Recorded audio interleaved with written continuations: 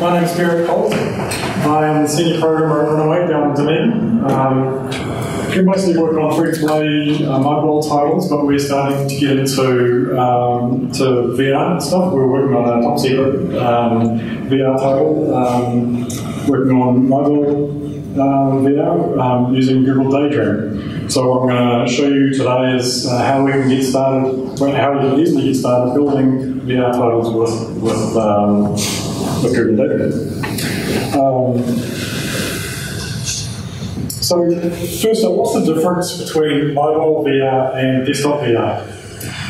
Well, with mobile VR, first of all, you've got mobility. You've seen the Oculus rigs and all that kind of stuff, and they have all laid out on the ground in a big 6x6 square where you can walk around and stuff.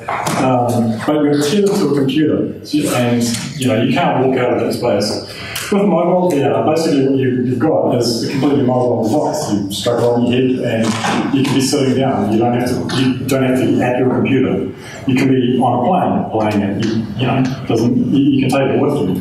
And that means that you also have potentially a much bigger audience because this is all based on cell phone technologies. Lots of people have got cell phones. They can, not everyone can afford a big Oculus rig or whatever. Most people can afford a cell phone, and the technology is getting there nowadays where it is literally just a cell phone that you're playing with and just strapping on a headset with it.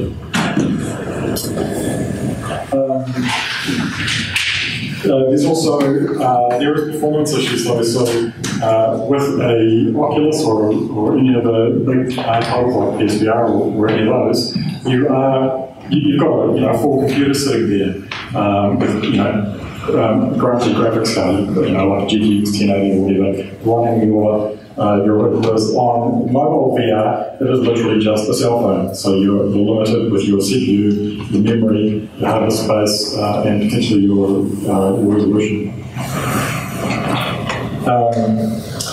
With desktop VR, you have what we call 6 dots, so 6 degrees of freedom. What that means is it tracks your head rotation, looking around and moving your head, but it also tracks when you move around in 3D space. So you can kind of look around objects and so on. With mobile VR, all the platforms that are available in the market at the moment, they are just 3 degrees of freedom. So all it does is it tracks your rotation and where you're looking and how you're tilting your head. You can't actually look around. If there's an object in 3D space there, you can't look behind it.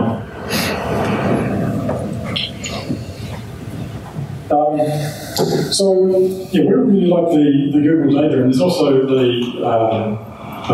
Gear VR to play with, but we kind of like this. So I thought I broke down what it is. So basically, to start off, you've got your Pixel phone. So this is just you can get a Pixel phone or any Daydream compliant phone. And then you go out and you buy your Daydream View, and that's basically a rig that you chuck your phone in and strap it on your head. That comes with the headset, and it also comes with a little hand controller. Now, the reason that we like the Daydream, one of the reasons we like Daydream more than the Gear VR is that Gear VR, there is a controller you can buy, but it's an optional extra. With Daydream, that everyone that's bought the set has the controller, and so the controller actually really expands what you can do in a VR title. It allows you to interact with the world rather than just kind of pointing and tapping on the headset. Now the controller has 3 main buttons. So it's got a home button. Sorry, the capacity is pretty rubbish, but so there's a home button that will take you back to the menu. There's an app button that you can cut up to do whatever. And there's also a full clickable touchpad at the top. So this is like a mouse pad, so you can track around on it. And it can track where your finger is. And it's also clickable, so you can say, I'm clicking on the left-hand side, on the right-hand side. On the device, there is a full Daydream menu, so it's all in VR, so you can put the headset on and you can navigate in VR and choose what you're going to play. There's also a full Daydream store in VR, so you can get on the store, search titles, download them, buy them, whatever, all without taking the headset off. Okay, so actually building things in, for Google VR. So Google's got SDKs for Unity, for Unreal, and for Android. I'm going to be showing you Unity stuff today, but there is SDKs for the other two platforms as well. So Android, just pure Java development. Right, so this is kind of a rundown what I'm going to be looking at today. So the main steps we're going to be looking at is what we need to have set up in Unity, like our prerequisites, getting the actual SDK installed. Then there's a bunch of prefabs that we're going to chuck into a scene to actually enable us to build stuff. And then we're going to build an event system so we can use the controller to interact with the world. We're going to have a quick look at some custom controller handling, so it's just a little bit more advanced stuff, and then a little quick look at some spatial audio. So, for a start, what do we actually need for mobile VR development?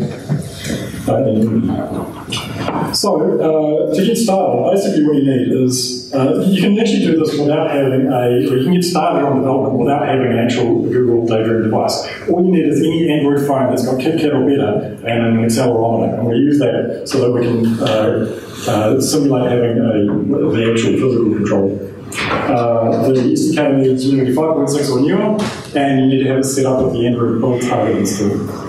And then you'll need your Android NDK, SDK, JDK, all those kind of things. Just usual stuff that you need for any sort of Android development. With the SDK, you're going to need the build tool, so you can have ADB to talk to your controller, platform tools, and then your build tools and USB drive. Like I say, this is all stuff that is kind of standard for Android development. Well, let's have a quick look at that. So if we go and have a look at our preferences. So in your external tools, you'll see here it's got places where you can chuck your SDK, or JDK, or NDK, and it's got download links there so you can go and find them. If you're doing any sort of mobile development, you probably already have this all set up.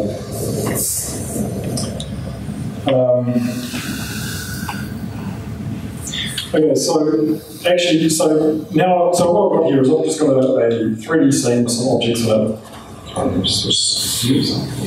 So just a small 3D scene with some objects in it. And we're just going to put the GDR stuff into it and start looking around and interacting with it.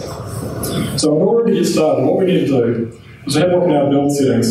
We need to make sure we've actually got Android set as our build target, because these phones are all, they're just an Android phone.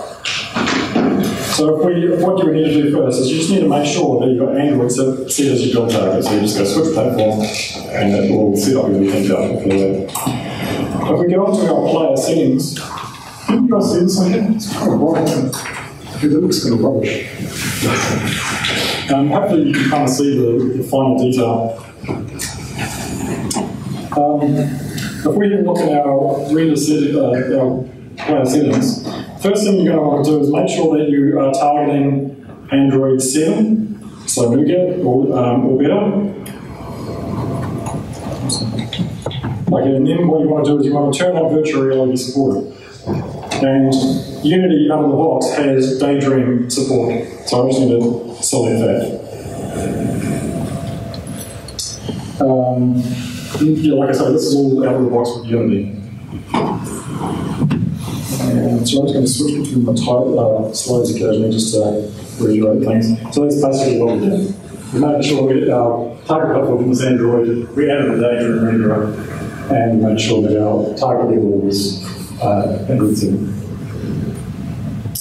So then the next step is we describe the SDK. So Google's got, like I say, SDKs for Unity, for Unreal, and for Android. They're all all available full source from the Google VR GitHub pages. So this is the one for Unity. So you can actually pull this whole package down into your Unity folder and it will work. Or you can just grab the Unity package and it will download it as well. So let's do that. So I'm just going to import, I'm just going to use the Unity asset. So we'll just import that. So when you first grab this, what I recommend doing is, there's a bunch of stuff at the start, a whole bunch of demos. I recommend that when you first want to play with this, just make an empty project and import the SDK and have a look at the demos. There's some demos there for some UI examples and demos around how to use the controller and stuff. It's worth having a look at what's there. But I don't know for all this, so I'm going to import that. While it's importing, the other thing you want to do go to the GitHub page and just download there's something called the GDR controller emulator, and it's just an APK that you can use ADB to push out to your crappy little KitKat or better phone, and it basically gives you a full simulator for having the controller before you actually go out and buy the kit. Okay, so that's finished installing now. What that did, installing that SDK, is chuck everything into this Google VR folder. It's got all the plugins, it's got all the prefabs, it's got all the textures, it's got everything you need just in this folder. So it's not going to be mixed up with any of your other code.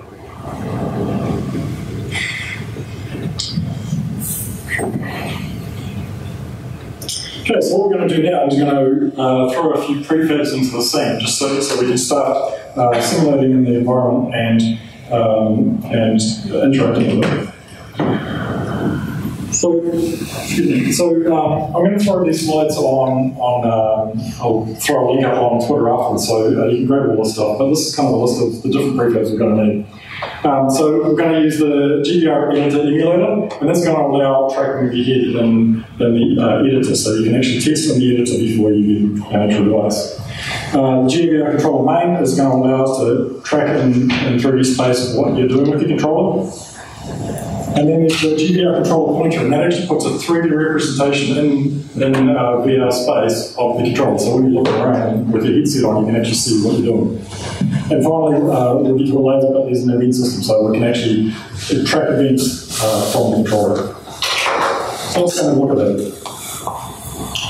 So in here, what I've got is I've got my main camera, and I've got it just underneath a player root. Now the reason I'm using a player root is I'm going to use that as, that's going to kind of be my, like my camera and everything else, and I can move that around and everything's going to move with it. Now that needs to be, I've got to set it 1.7 height off the ground, because you don't want to have your player root is on the ground and then your camera above it, because that actually kind of messes up with the GVR stuff. So just keep your player root as at eye height. So what we're going to do, so if we go onto our prefabs here, and we drag in this GVR editor emulator. And what this does is it allows us to simulate in Unity moving around. And on all these prefabs, you'll see over here there's a little wee informational thing that says how you can do it with the mouse and keyboard. So if I run this now, if I hold down the Alt button, I can use my mouse to simulate tracking my head around and working in my environment. Okay? So next, what we're going to want is we're going to want our controller main. So I'll just show our GVR controller main here. Once again, it's got a list of things over the side there on how you can hold Shift and use your mouse and keyboard to simulate moving the controller around. It's kind of rubbish. That's why I recommend using the emulator. And then from that, we're also going to want to have our controller pointer. And once again, this is our 3D representation of the controller in virtual space. So if I can zoom in there, there's a wee, you can see it once we start firing up. Let's see. In fact, let's fire up now. So here's my 3D space. I'll look down, hold up my emulator. So this is my KitKat phone. Actually, this is a Google, but you can just use the KitKat phone. So you can see how to do it. You can kind of clicking buttons and stuff like that. So you can do that with your phone. Now, what I recommend though is if once you do get a device, you can actually tear this up to an actual controller, which I'll do now. That's a wee second.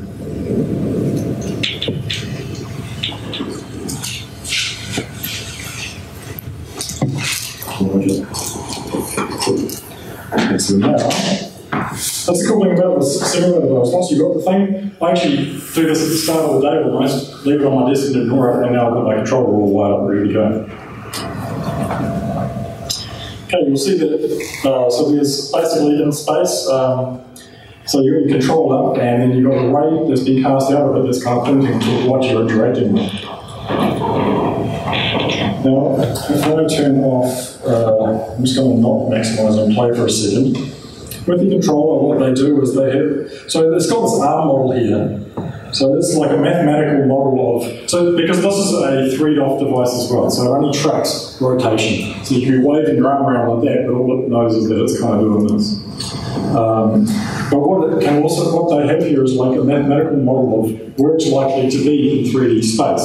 So it kind of has a concept of, you know, to your shoulder and to your elbow, your wrist. And so as you lift it up, it actually lifts up in space here. The other thing is they have, so you'll notice here that my line is not quite straight. They have a tilt angle here, which is user customizable. So normally set to about 15 degrees. Can you guys see that okay? Cool. And yes, it's normally set to about 15 degrees. What that allows you to do is, so you're playing in 3D space and you want to touch the ground. You don't have to have this awkward kind of thing like this. It can be just a bit more natural if you aim down. That'll be important a bit later. Okay, the other thing that we're going to want, so we've got this controller in 3D space, we're actually going to want to start listening to events of what's happening. So I'm just going to drag in this event system.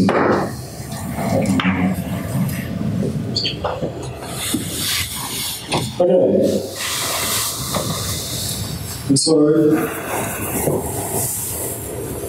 yeah, the event system. So I'll stop that prefab in there. Basically, if you've ever done any stuff in Unity, basically, there's all the events for, there's all your events for, you know, when you drag your mouse over an object or when you drag it out, or when you click on an object. These are just the standard Unity interfaces that you can implement. In order for us to receive these events, so we need the event system prefab into your scene, and then on any of your objects that you want to interact with, you just chuck on a GBA pointer physics raycaster, and that tells it that it wants to accept messages from the controller. So there's the pointer physics raycaster for physical objects in 3D space, and there's the pointer graphic raycaster if you've got canvases in world space. And so you can still point it at like buttons and whatever in world space. So if I do look in here, so I've got a cube here, and basically what you want to do is you want to add in your Google VR pointer physics raycaster. Because what it does is it does a physics raycaster kind of. And so if I run this up now,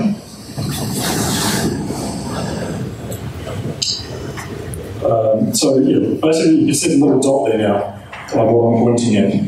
And basically what it does is it casts out to any colliders to figure out where and how far away that little dot's going to turn up. You'll notice here this bowl over here doesn't have a collider, so that dot is actually casting through it and you can't actually see it. So you just want to make sure you've got colliders on everything that you want to interact with in the environment.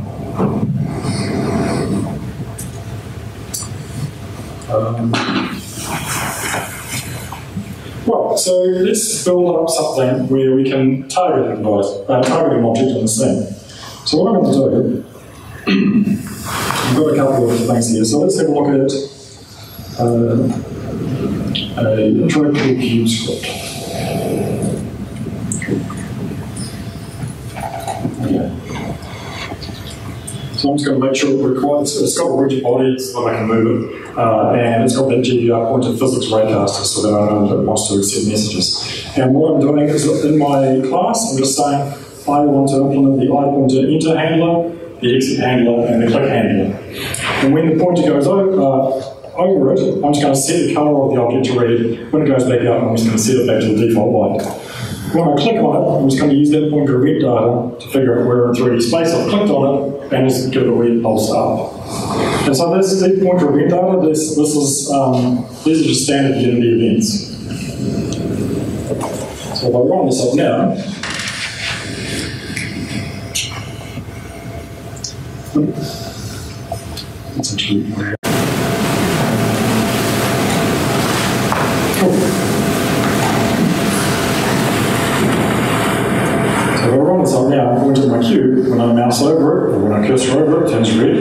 When I cursor over it, it turns back to the normal colour. And when I click on it, it just gives it a wee impulse, just using the normal physics engine. So give it a wee lift up.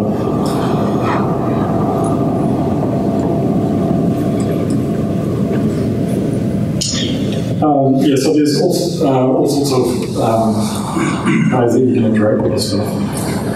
So this is everything you kind of need to set up. You've got your heat tracking, you've got your controller tracking, you've got your events kind of targeting objects. So what if we want to do some custom control handling? So what if I want to drag drag a cube around? What I'm going to use is that I drag handler, and I'm going to, I need to figure, so when I click on an object, I'm going to say, okay, here's my controller in 3D space, there's the object, I'll figure out the radius, and then as I move my finger up, I'm just going to drag it around the radius where my controller is pointing. Make sense? Okay, so let's actually do that. So if we have a look at this, actually, let's do this one first. So maybe we just want to move around the scene. So let's just go there. So there's this chair teleport script. So maybe if we just want to click on any chair, you just want to teleport to it. That way we can actually move around. So what I'm going to do here is I've got that player root I was talking about. It's just a node. There's nothing fancy about that class. When I click on a chair, it's just going to move the player 1.7 units above it. That's just a standard kind of human height. And set my position and rotation the same as the chair. So I'll grab all my chairs.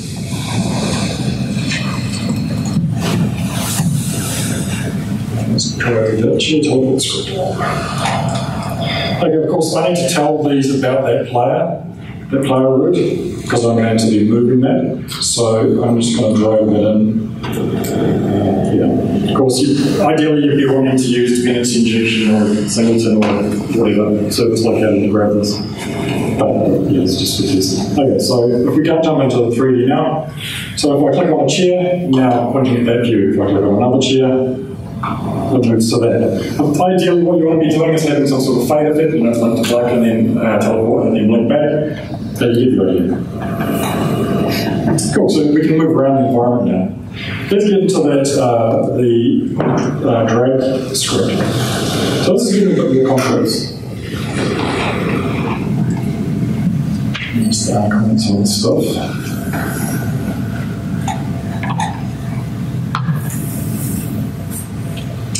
Cool. So remember, when I begin dragging, I figure out how far away the object was, grab that radius. And that's going to happen on the frame that I start dragging, or realize that I've been dragging it. Then every frame that I drag it, it's going to call this. And remember, so this is just using the I drag, I begin drag, and I end drag handlers. So every frame that I drag, what I'm going to do is I'm going to grab that tilt angle. Remember that little 15 degrees tilt angle? I'm just going to turn that into a quaternion, a rotation quaternion. Then I'm going to grab the full angle that I'm going to figure out where I'm rotating that object. So it's going to be where in space my player is. So I need my player rotation. And then on that, on the arm model, that's right. This one here, no, just this one here. You see on this GBR arm model, that's where that mathematical calculation of where the thing is. So that we're going to use that to figure out the delta rotation from our body to where our controller is. Okay, so that's the controller rotation from head. And then I'm going to add the tilt angle. So I get the player rotation, I get the controller rotation from that, and then I get the tilt. I just add all those together, the multiply them as a quaternion goes. And then for our target that we're dragging around, I'm just going to get the center point of where the controller is, stretch it out that angle and then that radius, and then I'm just going to set the target position and rotation. So let's grab this cube here. check that on. And I don't think I saved it. Not.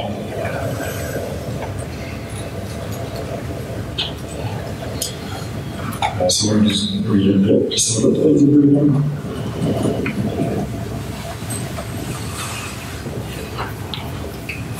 Yeah, just need to make sure it grab physical playcast from the result. Okay, so once again, that's going to need to know about our player root, because it's being used in that calculation, and it's going to need that arm model. And so, once again, ideally you want to use dependency injection for this or service locator or whatever. So now, in 3D space, on this cube here, as I drag it around, it's using that calculation. Now this is using a set position, so the physics kind of suck. You can kind of push them into other objects and it looks really janky. Ideally what you want to do, and this is what we do in the title that we're working on, is we say, okay, this is where the object is now, this is where it's been dragged to. I'll apply a force to move it there. So I remove gravity basically and apply a force to push it there. And that way it will collide with things properly and you can push things around with it and so on. It works much nicer. But you get the idea anyway. Cool. So what if, another thing I'm going to do is let's build a torch. So once again, we want to know where in 3D space our controller is. And we're going to put a torch object in there and cast a light. So we've got this torch up here. And once again, it's pretty much the same calculations as before. Okay, so let me just, yeah, okay. So, if the torch is active, it's just going to use the exact same calculation. So it's going to give the tilt angle, get the player rotation, get the controller rotation, get the tilt angle, add them together, and then set the model in 3D space there. So let's grab a prefab here for that.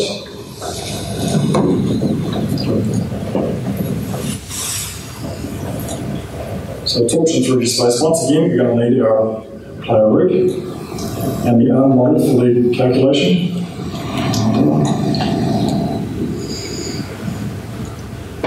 Okay. Let's turn off this light. We need to make sure the torch is actually got the script on it.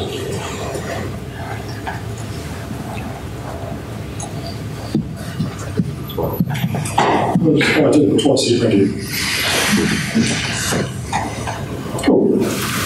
Let's find out how to look. Okay, actually one of the other things I should show you is, so I've got this toggle torch thing here. So this GDR controller input is like it's got a bunch of static properties on it that tell you when the different buttons have been pushed and so on. So in fact, let's just have a quick look at that. Yes, so the GDR controller has got static properties for when you've clicked a button, so the first time you clicked it, every frame that you're holding it, and the last frame that you've released it. And the same for the touchpad. So you can track all that kind of stuff, and the position of the touchpad in front. Okay, so now if we run that, if I push my add button, here we go, we've got a torch in 3D space. Very much here and have a look around. Cool. So now this is, yeah, you can kind of see, we'll kind of walk around. This is 3D, 3D, right? It's not tracking in 3D space wherever it's all.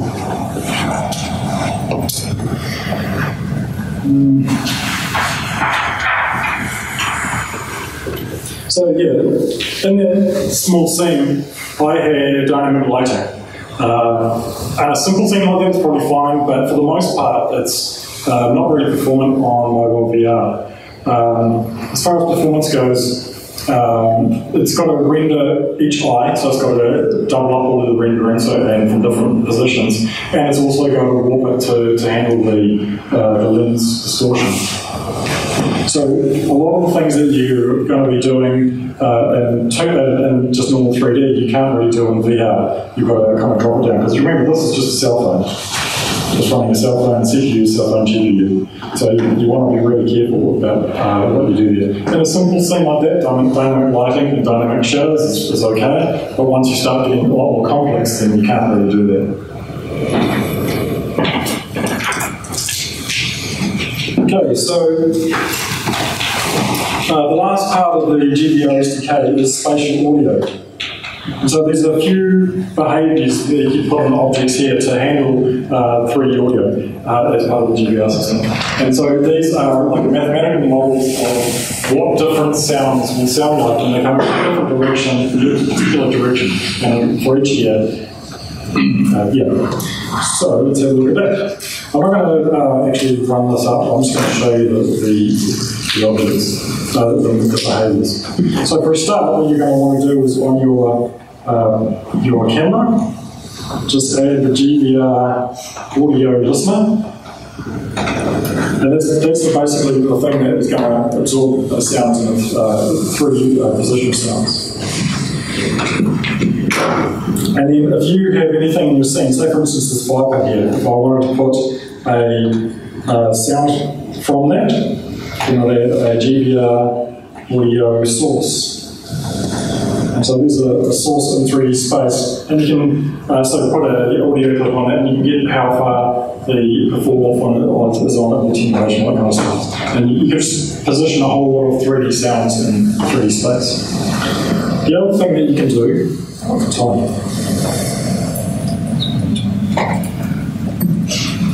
other thing you can do is you can have a GVR audio room. And this is a cool mathematical model for let's try to get the sound field. Okay, we'll do the sound field. So the sound field is something you can do where you can say, I want 3D sound. So you can get two audio clips here. There's a sound that's stereo this way, and then a sound that's stereo this way. And so you can have sound fields, you can hear a city off this way, and then some trees chirping over here, and some birds chirping over here, you kind of get a sound field around it. The other one that you can do if, instead, if you're working on an indoor environment, we can use an excellent, there's a GVR audio room. And this is a cool thing where you can basically say, I want a room of 10 units by 10 units by whatever. So it's just sizing up the room. And you can say, on this wall, there is a blank concrete wall. And on the ceiling, it's plaster, and on the ground, it's cobblestone. And there's actually a mathematical model for how the sound bounces around a room. So when you're in a nice tight enclosure environment, if you're walking around, you can be placing footsteps at your feet, and it will echo up the way that you'd expect it in a dungeon environment. Whereas if you're out in the field, you probably wouldn't want to use that. Yeah, like I said, I'm not going to bother running anything up because you guys won't hear it probably. So. Okay, so that's pretty much everything that you need to build mobile games. It's pretty easy to set up and get rigged up. So the last thing I want to do is just have a look at some other resources that you have. So all the stuff is on the Google VR's GitHub page, so jump over that, it's got links to other resources. One of the other resources that I put out is something called Daydream Elements. And this is a bunch of examples around locomotion, moving around, UI interaction. They had some tumbling examples where if you're moving and your view shrinks in, which I find terrible, but many UIs and stuff.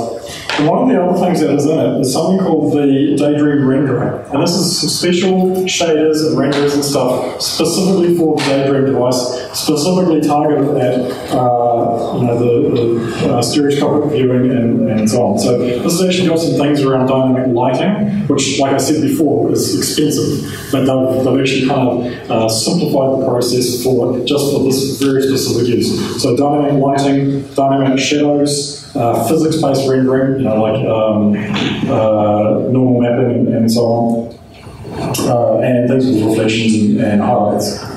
So have a look at that. Cool. So in the future, what's coming up? So Google has actually announced a standalone Daydream device, and so this isn't a cell phone. This is a physical device which is all in one. You can't take the phone out of it, but basically you buy it just for VR. The cool thing about it is they've announced that it's got a new technology called WorldSense, and so that is actually 6 degrees of freedom. So you can actually walk around with it in 3D space. As far as it's not tethered, of course, though, so you don't have to have your computer. You probably want to be a bit careful how that works because it's not tethered to anything. There's no spots there figuring out where you are, so you can walk into things. But it's really cool technology.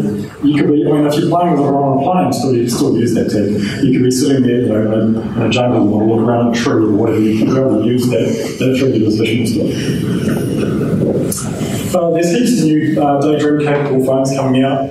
The Samsung S8 is going to be Daydream compliant soon. Huawei's got a model coming out, a couple of them, Alcatel's got them. So there's a bunch of new devices. I think I told you, at least a dozen, probably more by the end of the year. And in the future, there's just going to be more and more. And it's going to get to a point where possibly everyone with a phone is going to, like a half-decent, modern cell phone, is going to be able to use this technology. So that once again goes to the thing where you're going to have a much larger target audience than someone using an Oculus. As far as availability goes with Google Pixel and the Google View, I'm not 100% sure if it's officially released in New Zealand, but I've definitely seen it on PD Tech and on Trade Me. I think I saw it on the price point, I could be wrong there, but yeah, you can definitely get them in New Zealand. Cool, that's the end of everything I wanted to show. We've got a bunch of people from Runaway talking, so definitely tomorrow we've got Zoe, Emma and Jonas talking, so definitely go and check out their stuff. We're hiring at Runaway in Dunedin, so get in touch if you're interested. Cool, any questions? Now the other thing is, I'm going to chuck these slides this afternoon on Twitter, so if you want to download them, so you've got a list of all the details and everything you need. It'll be But yeah, if you don't manage to get a question answered today, then send me an email, hit me up on Twitter, and I can get it to you.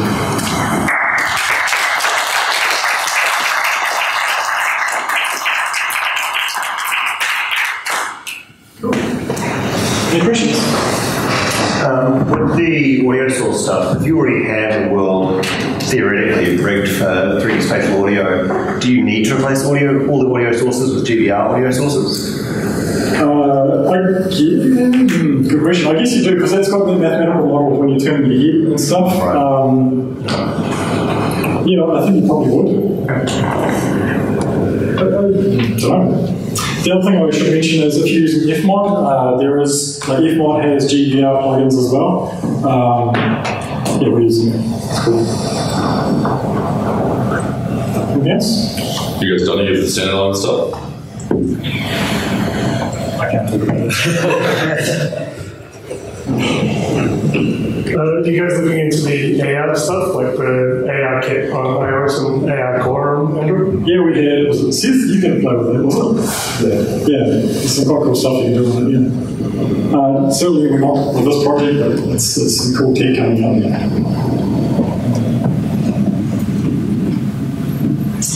Cool. Well, like I say, hit me up on Twitter or send me an email if you've got any questions. I'm more than happy to get back in touch and help out with anything. Thanks very much, everyone, for coming.